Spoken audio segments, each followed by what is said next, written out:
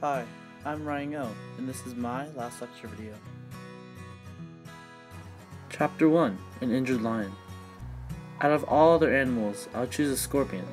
Why, you ask? Although the scorpion is seen as scary and dangerous, its spiritual representation is actually reborn after death, which means to come back from failure. If you know me, I'm a person that never succeeds at something firsthand. It'll take me multiple attempts to be able to execute things my way. Through times and hard work, I will always reach my goals. I used to think that I was never good enough to do anything, but that just meant for me to put in more hard work.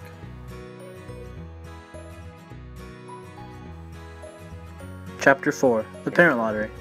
First look at me and you think that my parents forced me to study 24/7, duping out of practice and get a 5.0 GPA. Actually, my parents care that I'm a person that is well-rounded and happy. At the same time, though, my parents never showed that they loved me directly, but they did do little things when it came to just saying good job or a pat on the back. To you, it might seem weird, but if you know my parents, those little ways of appreciation mean a lot to me. I appreciate my parents so much because they worked so hard and gotten through so much, being immigrants and moving to America. I'm so lucky to have the parents I have now. Chapter 7, I never made it in the NFL. My whole life, my dad has encouraged me to do as many sports as I can, but I can definitely say that I have a love for tennis and dragon boat racing. The fact that I get to spend time playing the sports I love with the people I love gives me all the more reasons to keep on playing. The great thing about getting to spend time with teammates is that I learned so much from them. But one thing I've always taken into consideration is what one of my dragon boat captains said, was to compare yourself to people that you know are better than you, so that you strive to make yourself better, and to keep on growing. I've always kept that saying. Chapter 11, The Happiest Place on Earth. The happiest place on earth for me is in my room, alone with my headphones on. The reason why is because when I'm just there alone listening to music, I imagine myself in past places I've been to. To simplify, my happy place is inside my head, where I store all my past experiences I've made. My happy place has helped me with situations at times in my life, by bringing me back to old times I've dealt with similar situations. I love my happy place because I can go whenever I'm in need, or just when I'm tired of life.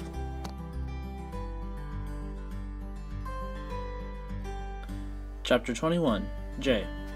I would like to say that the one role model in my life is my cousin Tommy. I know it's not my mom or dad, but my cousin Tommy has always been there for me and a person I can rely on. No matter what, he makes everything into a lesson, which is something I hate and love at the same time. When I was little, he always gave me a hard time, but now I knew he did that because he wanted me to grow up. If anything to happen, I know Tommy would be there for me and help me.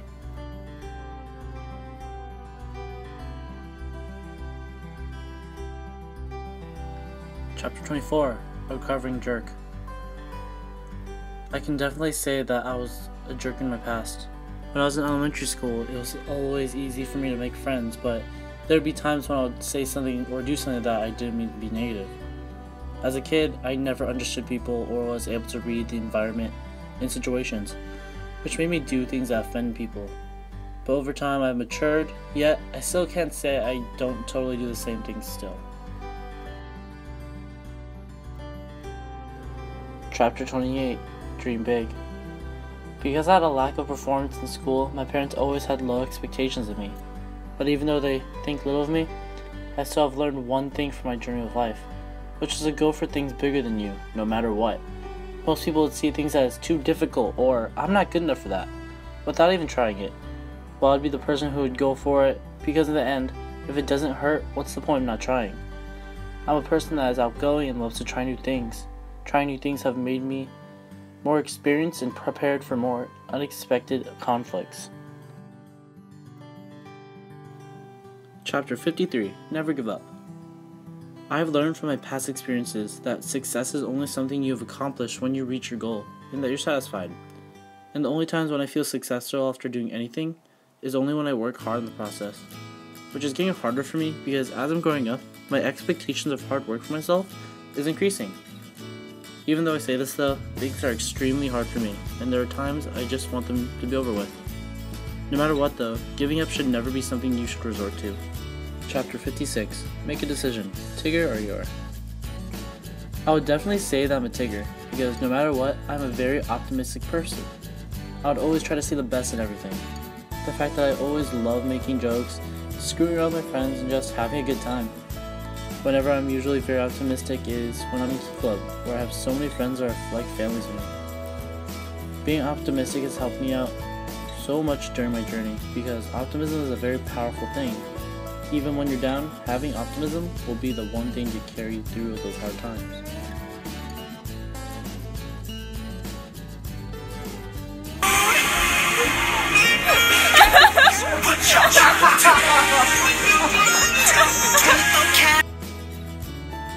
Chapter 61. The dreams will come to you. The title isn't totally correct. Dreams won't just come to you. It takes commitment and constant reminders that you're going to fail a lot. Dreams, even though they are amazing, the process of hitting them is very brutal. You'll hit a lot of walls, and there will be times when you have to make a lot of sacrifices. I'm constantly working on my own cooking skills to someday be able to go to culinary school. If you think about it, what you do now will affect you in the future, when it comes to school or the dumb decisions you decide to make. You should always make sure that you don't do anything stupid. If you have any dreams, you should learn to integrate things into your daily schedule to help you reach it. In the end though, we all have dreams in mind, but it's up to us to decide what we're going to make of that dream. Finally, after this whole video, I have 3 marks of advice I have for my own philosophy. Number 1. If you have a dream, don't leave it to the side and do nothing with it. Do anything you can to spark that interest. I mean, how are you going to start a fire with wood but no matches? With the fire, there's wind, the people that would discourage you and make you want to quit. But the longer that fire has gotten to burn, the bigger it gets, and all of a sudden, that wind doesn't seem that bad anymore. In fact, it'll help that fire just get bigger and bigger. Number 2. You need to be honest with yourself. Most people usually cover everything with pure laughter, but that laughter will soon start to blind you. So you need to just stop, look at yourself, and just ask, are you really going to be alright? And finally, number 3. Have people talk to you. In your life, you're going to be mad, sad, confused, and you're probably going to act the same way as you usually do, while those emotions are just bottled up, ready to explode. Having someone to talk to is something that will help you release all those negative emotions. Thanks for watching. Peace.